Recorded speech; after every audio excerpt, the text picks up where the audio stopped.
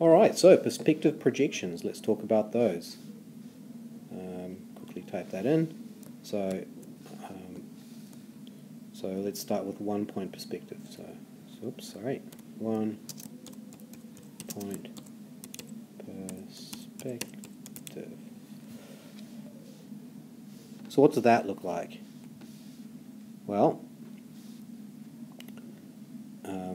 let's do my construction lines here.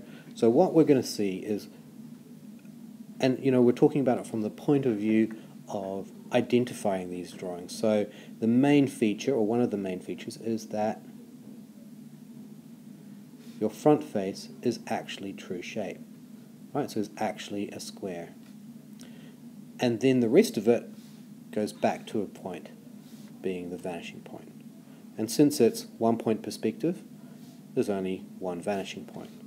So join those up like that.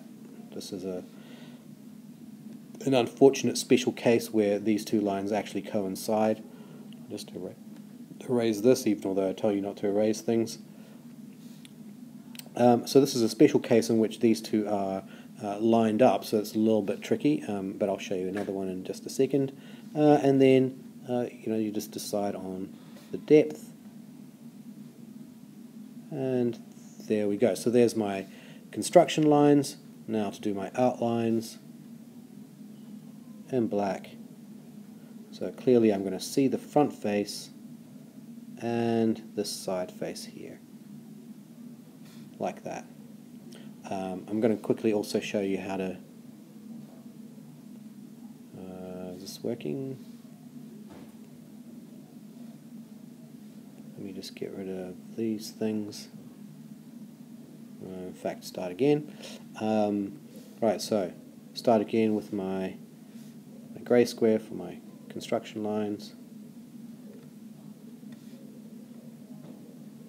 Like that.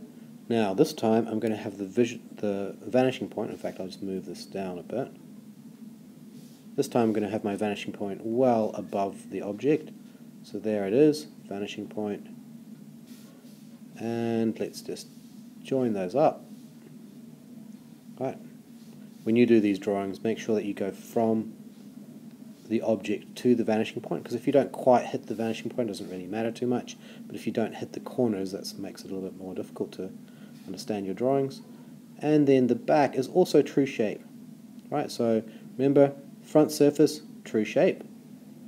The back surface is also true shape, but it's actually smaller, so it's not to scale, but it is the actual shape of it. So then my outlines, let's just use blue because it's a bit more interesting. So there we go.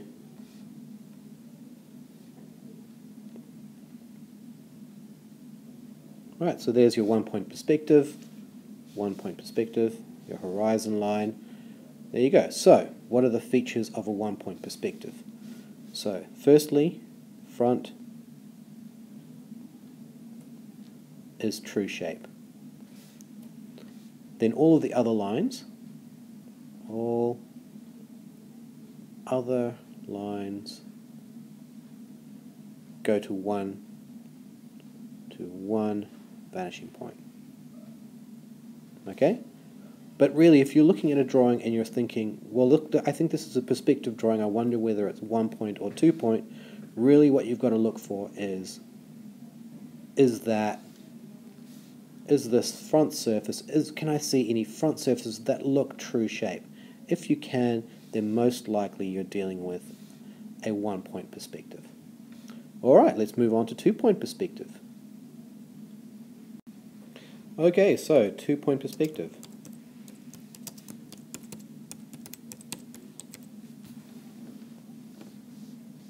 Let's move that down. Okay, so in a 2 point perspective, again, you're going to be looking for things that are vanishing into the distance. So let me just put in my horizon line. Let's be working in grey. So my horizon line, I'm going to put it quite high up on the page so you can see what's happening. And in this case, I'm going to show where my two vanishing points are here. Vanishing point 1 and vanishing point 2. Right.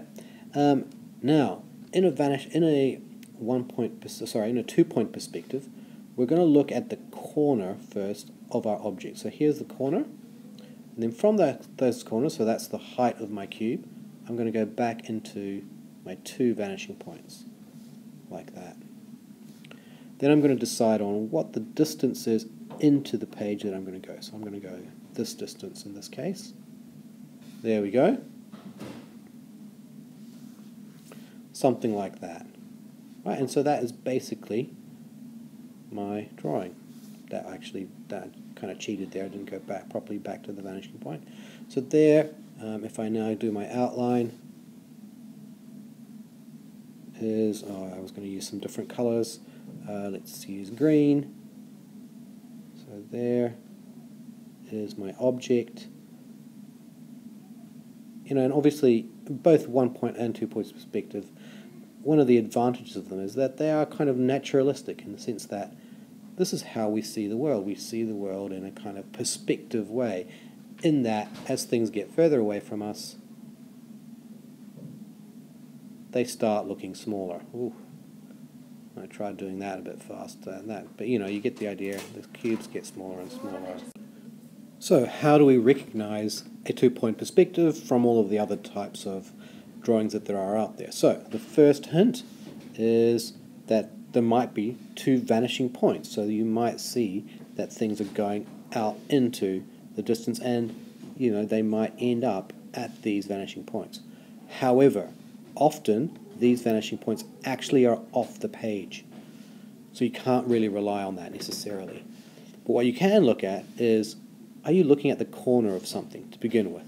Are you looking at the corner of an object, and then it goes back in 2 directions towards some vanishing points, right?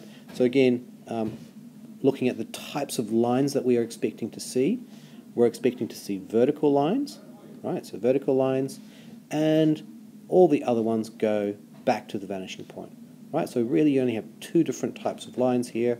So you have the ones that go to the vanishing point, that are vertical, right, to give height, and then the others which go to all others